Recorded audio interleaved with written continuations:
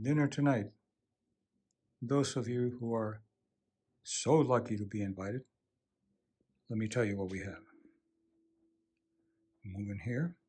Simple meal, but a lot of work. This is scallops with a linguine made of cassave, no gluten.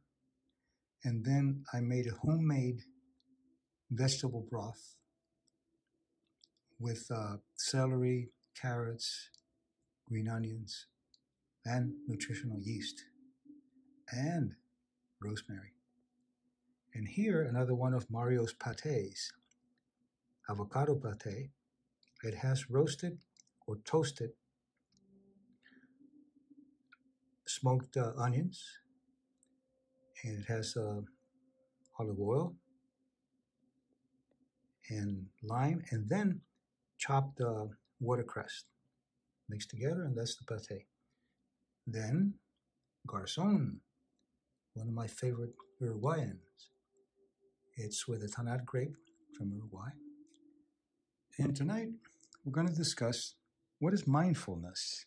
You hear so much about mindfulness and your meditations, and you have to go into all these states of consciousness.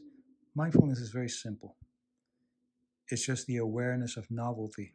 When you notice something new in your environment, you're right on. That is the mindfulness. You have to train yourself. And our brain works on default mode, which is what guides you when not paying attention.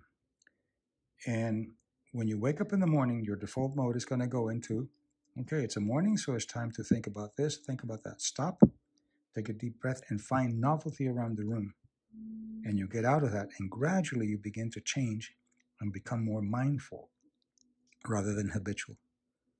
You have the habitual process, which is just you get up in the morning, this is what you see, and you go to another context, and this is what you do. But if you become aware and you become mindful, which is tuning into the novelty of the moment and doing things in a more creative way, you begin to change that mindlessness that leads most of us. So it takes training. This is why I do the workshops and I have these dinners. So we'll discuss it in more detail with those of you who are here. Enjoy and bon appetit.